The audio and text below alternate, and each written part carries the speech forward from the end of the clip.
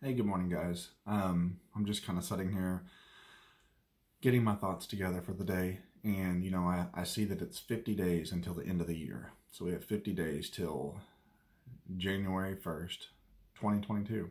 The last couple years have been trying for all of us. But, something I've done for the last 6 months or so is to get outside the box and challenge myself, be a better person, just be better in general, right? Have better health, better relationships.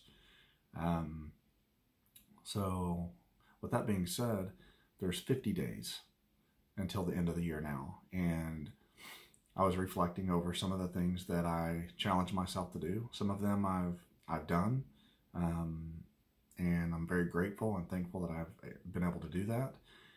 And some that it it looks very highly unlikely. I'll just say that I'm a positive person, so that's kind of what I'm looking at right now. But what are some of the things that interest you? Whether it be health wise, anything, anything, whether it be a relationship, you want to get married, whatever it is.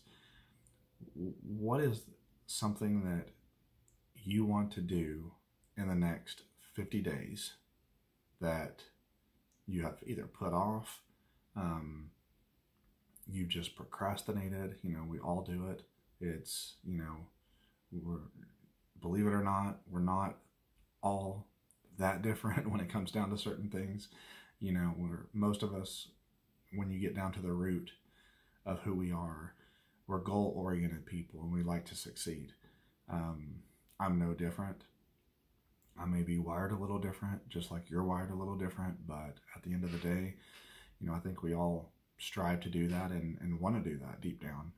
We come up with excuses that we just, oh, I'll do it tomorrow. I'll do it. I'll do it next week. I'll do it. We just push it off. And, that's some things that I've been working on the last few years with myself.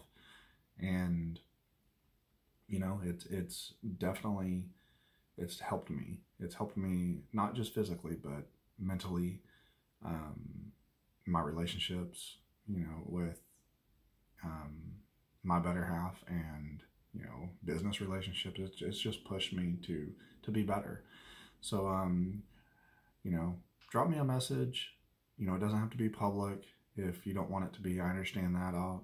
I'm not gonna share this information. But what is something that you would like to do in the next 50 days? So drop me a comment below or shoot me a message. Hope you have a great day. Look forward to hearing from you.